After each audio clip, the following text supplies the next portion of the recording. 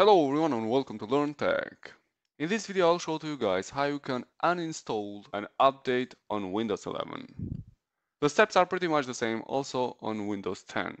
The reason why you may need to do this is that because, for example, you installed an update and your computer started to have issues, or you are seeing that the performance of the computer is not as it was before, then you may need to go back and to uninstall the latest update. In order to do that, we need to go at search and we type here settings. Once you see the app settings, you click over it.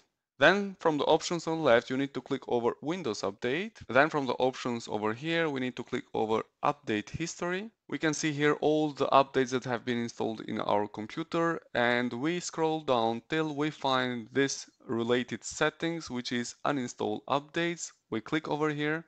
Then it will redirect us to this page where we can see the updates that have been installed lately on my computer. For example, if I want to uninstall this update, which has been installed in my computer on 21 March, so I click over it and then I choose here uninstall.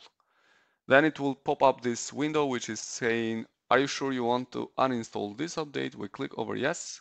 Then we need to wait while the updates are being uninstalled. This might take several minutes. Another way how we can come on this page is by going over control panel. So we go at search and we type here control panel. We view by category and then we go over programs and then we choose programs and features.